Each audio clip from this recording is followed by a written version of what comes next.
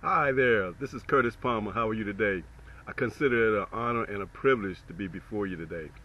I consider it just a great opportunity to share with you. And reminding you that my ministry is a ministry of righteousness. My ministry was to teach God's people what true salvation is and how to live in obedience to God's word. That's the work that God has called me to do. That's why if you see my message is always talking about your lifestyle. And regardless, your walk with God, the end product is supposed to be uh, living a self-controlled life through the power of the Holy Spirit, which is characterized by righteous living. So, you are born again. You are a child of God. Now what? What are you to do?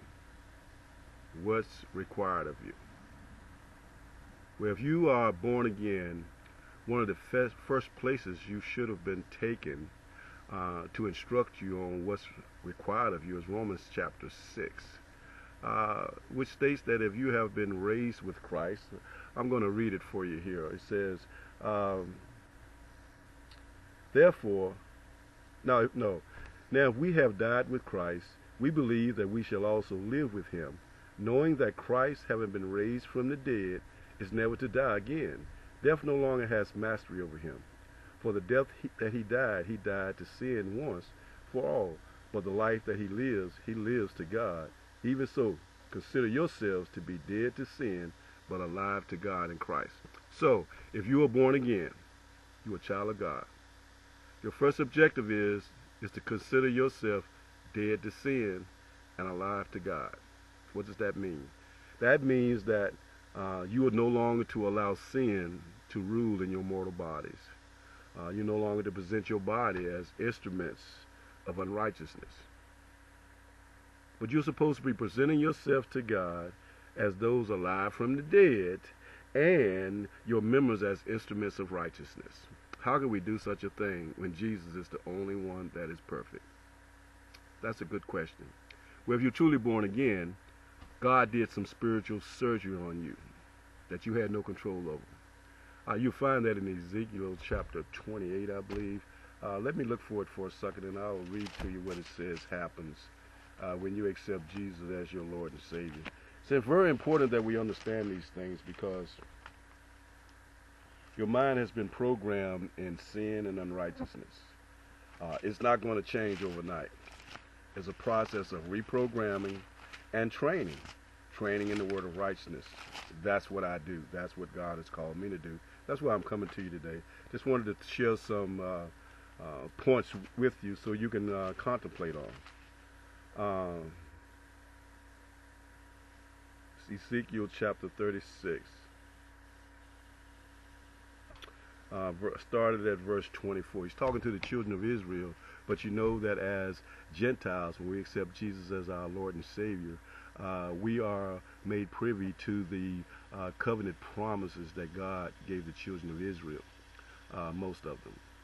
You won't get the land of Israel to live in that, but you will be able to enjoy the abundant life that God has called for his children to enjoy. Ezekiel 36, starting at verse, let me see here, verse 24. I will take you from the nations, gather you from all the lands, and bring you into your own land. Then I will sprinkle clean water on you, and you will be clean. Let me look at you here. And you will be clean. I will cleanse you from all your filthiness, and give you a new heart, and put a new spirit in you. Hear what he says? I will give you a new heart. He will clean you from all filthiness. That means that he'll forgive you for all your sins and never remember them again, because the sin debt has been paid. God is no longer holding mankind's sins against them. So even if you're not born again, your sin is not an issue with God. You inherited that. So therefore you don't have to take responsibility for that.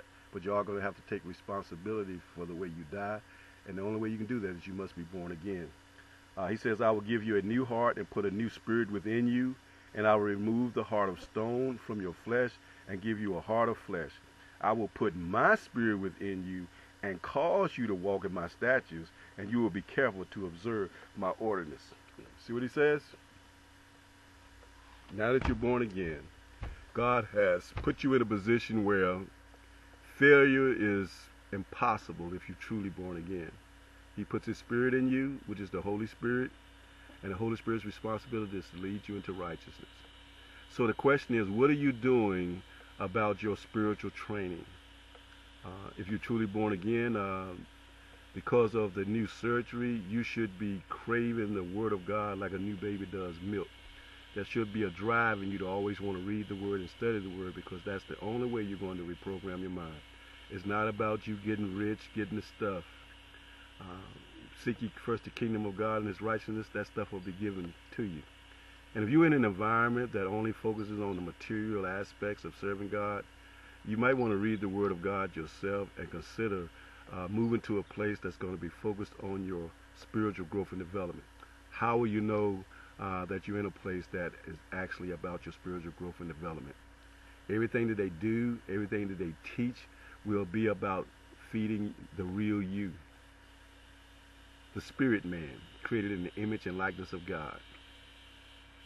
The flesh cannot stand the things that feed the spirit man. Romans chapter 7 talks about that. It says that, let me see, verse 21. It talks about the struggle. It says, I'm going to start at verse 14. It says, for I know that the law is spiritual, but I am of flesh, sold into bondage to sin. For what I am doing, I do not understand. For I am not practicing what I would like to do, but I am doing the very thing I hate. But if I do the very thing I do not want to do, I agree with the law, confessing that the law is good. So now, no longer am I the one doing it, but sin which dwells in me, which is in your human nature.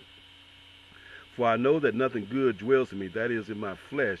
For the willing is present in me, but the doing of the good is not. For the good that I want, I do not do, but I practice the very evil that I do not want. But if I am doing the very thing I do not want, I am no longer the one doing it, but sin which dwells in me. I find then the principle that evil is present in me, the one who wants to do good. For I joyfully concur with the law of God in the inner man. That's the real you. Since your birth, the real you was held hostage to your human nature, your lust and desires.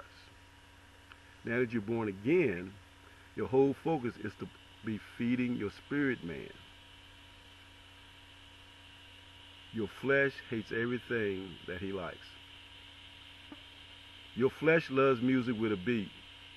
Spirit man could care less. He wants things coming into him that's going to teach him about God and how to live for God and how to reprogram his mind. So in this pursuit, what the thing that I would suggest is start doing things that your human nature doesn't like. Listen to music it doesn't like. Deal with people that it doesn't like. Change the way you respond to things in a way that it doesn't like. It might require you to look like a fool sometimes. But God says if you consider wise in this world, you should become a fool so you can become wise in the things of God. Because we are supposed to be separated from the world. But he goes on to say, for I joyfully concur with the law of God in the inner man, but I see a different law in the members of my body, waging war against the law of my mind and making me a prisoner of the law of sin, which is in my members. That's why God tells us to reprogram our mind, renew our mind. That's why you must be craving the Word of God, studying the Word of God on a daily basis. And you need a life partner, someone to walk with you through your growth process. And if you are in a place that is actually about building up your spirit, man, someone should be assigned to you through some discipleship, because all hell breaks loose once you accept Jesus as your Lord and Savior. You would ask yourself, why? Well, when Satan had you, he had no reason to fight against you. You were born his. So he let you go on thinking that you were good, doing things good, but we were all born with a one-way ticket to hell. That's why you must be born again. And once you're born again, you must start over reprogramming your mind. And the best way I tell people, if it was possible, if you accept Jesus as your Lord and Savior, if you could start off with amnesia, not knowing anything, and from that point forward, started to reprogram your mind and everything in the Bible and set it as the standard for your lifestyle. And you would grow to become that person that God would have you to be. Because that's God's purpose. He transforms us into the image of our Lord and Savior, Jesus Christ, each day. Wanted to share that with you. You must be craving the Word of God. I have a lot of trainings on my website.